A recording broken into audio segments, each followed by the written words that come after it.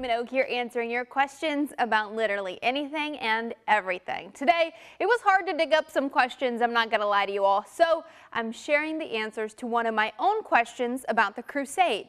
If you donate right now to the WHAS Crusade for Children, does the money count for this year's total, or are we already on to next year? I was curious about the question because something about getting $4.8 million isn't sitting right with me. Don't get me wrong, we're in the middle of a global pandemic, historic protesting in Louisville, and a coin shortage, and still managed millions for kids in need directly in our communities.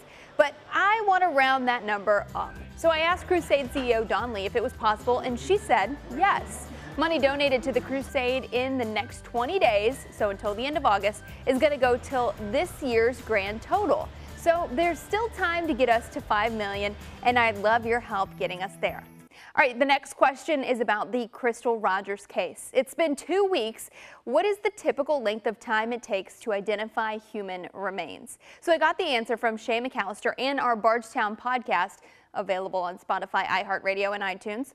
So when it comes to identifying remains that are believed to be a specific person, Shay says she learned from forensic anthropologists that this has been an incredibly long time.